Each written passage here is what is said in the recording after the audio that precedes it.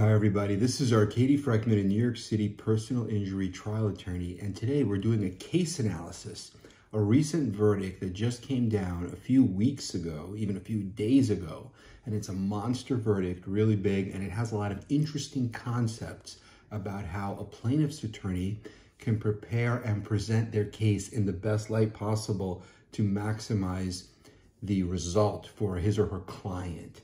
And so let's talk about this case. This was a case where a U-Haul, Silverado Chevy U-Haul, had a head-on collision with another vehicle, which was a Toyota. And one individual, the driver of the Toyota, his life would never be the same. He had two children, two boys, I believe, and they were 7 and 8 years old at the time of trial, and they were 5 and 6 years old at the time of the crash. The kids had very minor injuries, but the father had serious injuries. And what happened was the case had a lot of bad facts, mostly on the issue of damages. Bad fact number one was that the plaintiff, his name I believe was Mr. Roman, he weighed 500 pounds. So he was morbidly obese, and every medical record made that clear. So that was a really bad fact.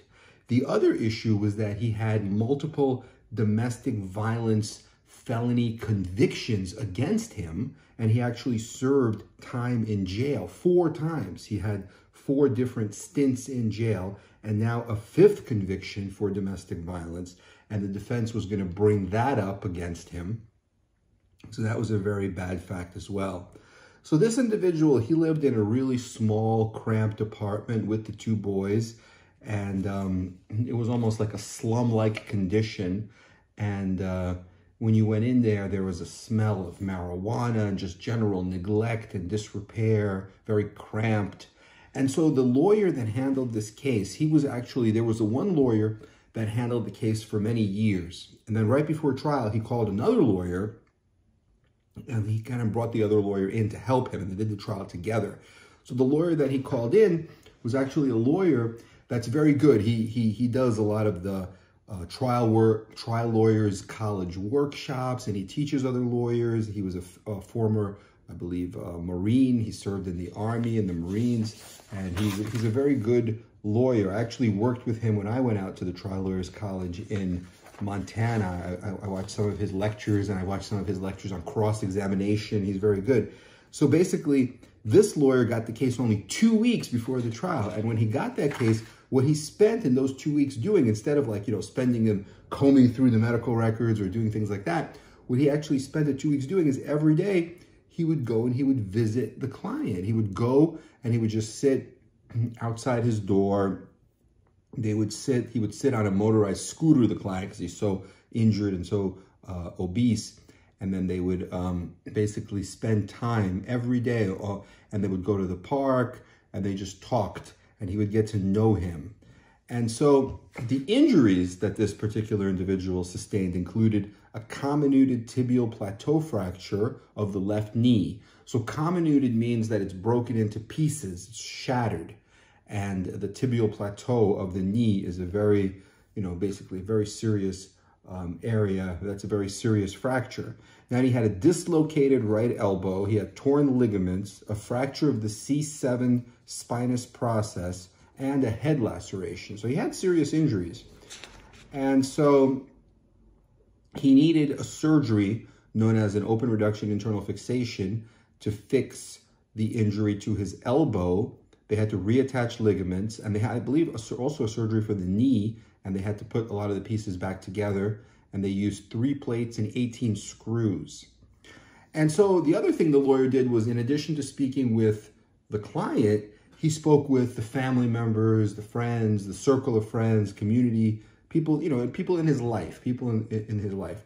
And he found out that the ex-wife's sister, her name was Rosa, was also very friendly with the plaintiff, and she actually explained a lot of what had happened, that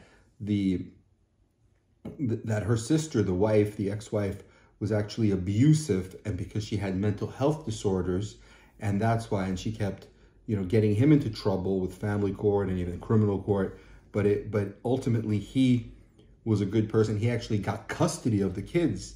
So they explained that situation. And then there was another issue because after the open reduction internal fixation, the screw removal surgery, after that surgery, it caused a really bad infection known as osteomyelitis, which is an infection of the bone and actually the blood. The blood gets infected. That's incurable infection in the bone.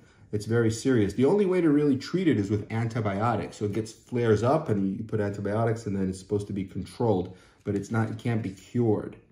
And so he had to have surgery for that. And then the medical records, what the doctors actually wrote in the medical records was also a really bad fact. What they wrote is that the patient acted against medical advice because he put weight on his leg after the surgery, and that's why it led to the infection and the osteomyelitis, because he was told not to do that. But the lawyer actually thought that was the doctor just protecting themselves from medical negligence, because you'll see there was no way to avoid that because of the injuries. So let's talk about the trial. What happened was the trial was done out in California, I believe in Lancaster, California. And the first thing was that before the trial even started, the defense was asking for motions in limine and certain jury instructions to be read to the jury. And one of those instructions was that if the patient did not follow medical advice, then the patient is negligent, right? Or at least gets a percentage of the negligence. So that's something that they asked for. And that's really like improper. They shouldn't have gotten it. But the judge was a former, he was not a civil, he was Army JAG judge. And he's done a few civil trials, but he wasn't familiar with civil practice. Because you never know what kind of judge you're going to get. Sometimes you get a judge that's moved in from like family court or moved in from criminal court, and they just don't know the personal injury rules. And then you just have to roll with the punches, right? Because they could be making bad rulings like this judge, and he actually let that in. So that should not have come in, but that's something that happened. And then voir dire, that's jury selection. And what happened with voir dire is the judge said, look, all of these lawyers just talk to like 45 people all at once, and you're only allowed to use numbers. You're not allowed to address the jurors by name, just use numbers. So it was very hard to understand, who was saying what and keeping track, because that's very important too. Like when I do the voir dire, what I like to do is I'm asking the questions, let's say, but another lawyer may be sitting next to me and they'll be taking notes. Then you review the notes and say, hey, because you can't be asking the questions and engaging with the jurors and at the same time remembering who said what. And we usually just question, let's say, 15, 20 people at a time. And then we only have to select 8 jurors. They were questioning 45 people and they only had numbers like you're number 37, you're number 15. And they're supposed to, it's very hard to keep track. So, so this is an interesting point that happened during voir dire. What happened was in voir dire, the lawyer, he focused on this concept of extreme brutal honesty, like, just the raw truth. And he went through a few topics. And the topics include, he even created like a little PowerPoint presentation. I guess it was like an image for each topic. And the topics were bias, civil lawsuits, just what people think about civil lawsuits, personal injury lawsuits, the civil justice system, okay, money damages, just the idea of compensation, money damages, and obesity, being overweight or being obese. And from the outset, the defense, they had 5 or 6 lawyers. They had jury consultants there with them. They had investigators. They had a whole portfolio, pictures on each one of the jurors. And they were a little bit confused by the plaintiff, by what the plaintiff was doing. And the plaintiff just asked them, what does extreme brutal honesty mean to you? And he listened to the jurors. He kind of interacted with them. He didn't have any kind of agenda. He was just asking them, what does it mean to you? And he was truly listening. Okay, let me really listen to what you have to say. And then he was clear that he was listening because he was asking follow-up questions. Okay, why do you feel that way? Okay, how about you? Do you agree with Mr. Smith? And he was just, engaging the jury. And then he pivoted to those topics that we just went through, the bias, civil lawsuits, obesity, money damages. And so during the voir dire, some of the jurors said they could not be fair to the corporation, to U-Haul, because liability was already admitted. So they said, look, if the U-Haul's already admitting liability, then obviously they're at fault. So I feel like they have to pay, and I can't really be fair to them. I feel like I wouldn't be fair to them. So instead of, like, say, arguing with the jurors or asking them to be, instead of doing anything like that, which a lot of people would do, right? Because you want those jurors, hey, if you can't be fair to my enemy, well, then I want you, right? You're my friend. But what he did was he said, look, I will agree to excuse these jurors for cause, and for cause means because they cannot be fair, right? Because for cause, you have unlimited challenges. If somebody can't be fair, they get excluded. And then preemptory, in New York, you only have 2 challenges, 2 preemptories. It's limited. That's for any reason. But here, he said, I'll agree to get rid of all these jurors that can't be fair to the defendant for cause, right? And so the defense were just scratching their head. They're like, well, what is this guy doing? How come he's, basically being so? And the reason he did that was because he wanted to build credibility, right? He wanted to say, look, I'm really here for the truth.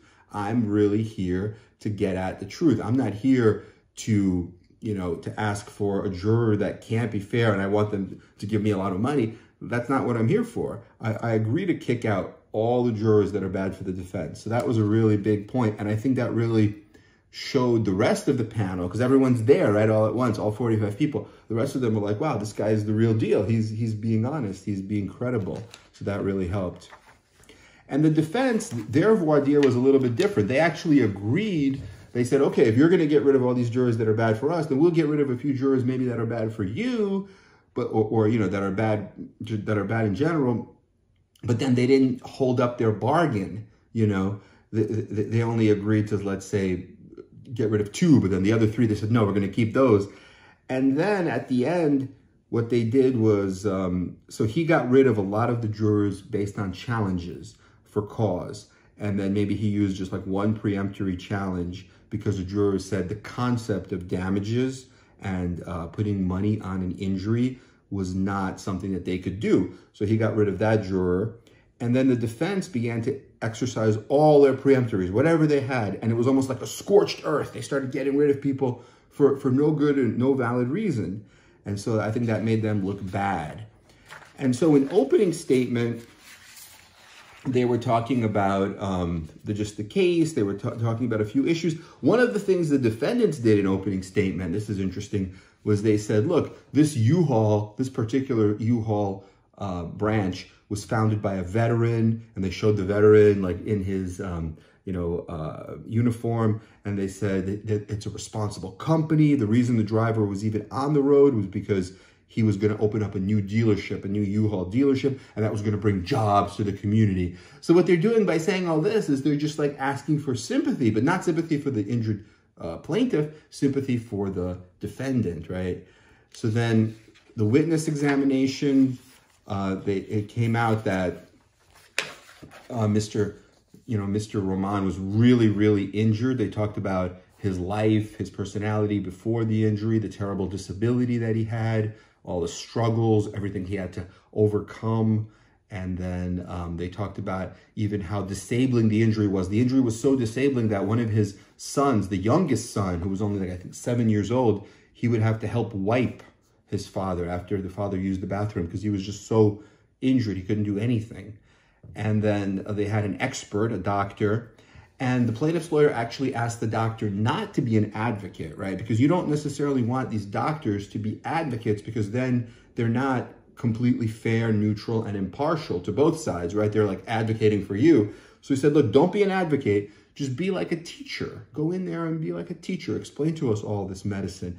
And he even said, can you think of a couple of drawings that you could use and you could actually draw them? I'll just get a butcher paper, like a big piece of white paper. I'll put it up there and you'll draw it in front of the jury.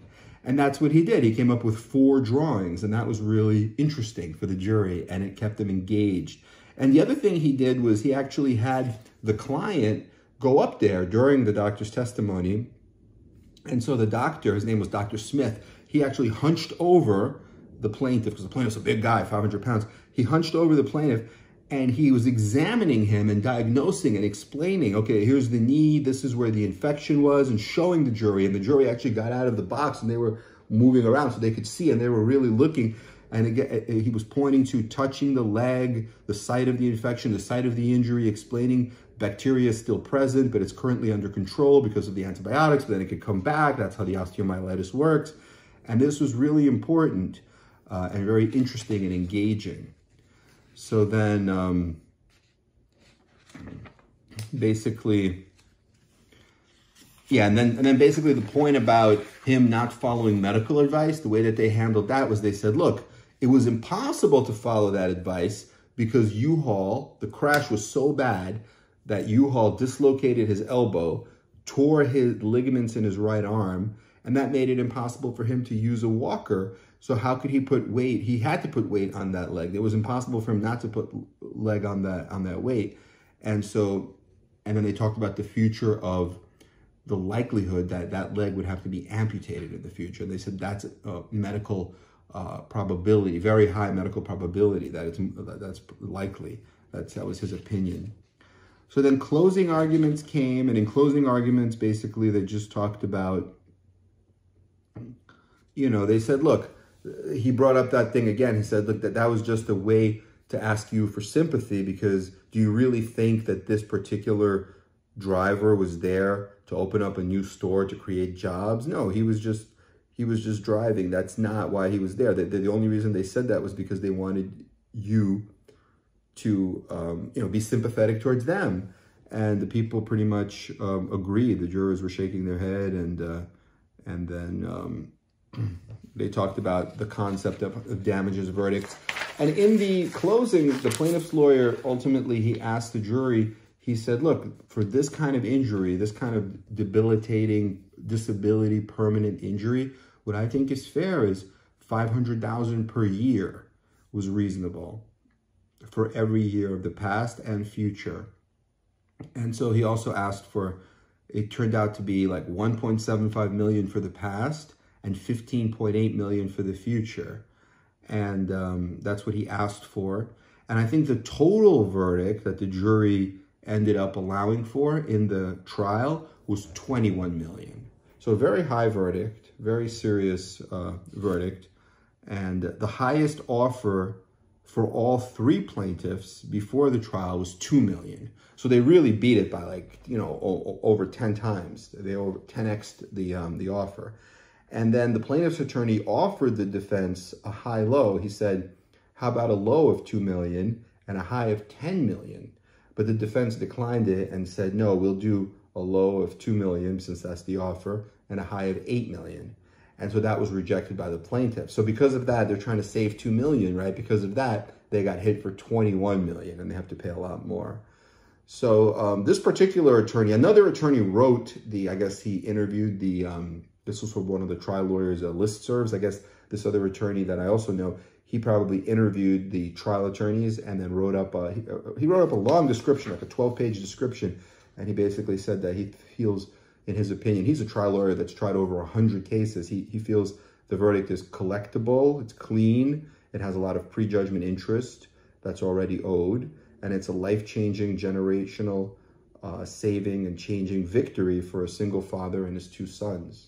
So I hope this was helpful. I think that it has a lot of interesting concepts about how to approach the trial, about how to frame the issues, about how witnesses can be, about how plaintiffs' attorneys can be.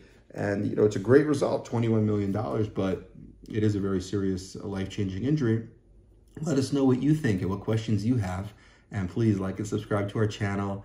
And we are here for you. Okay, have a great day, everyone. Bye-bye.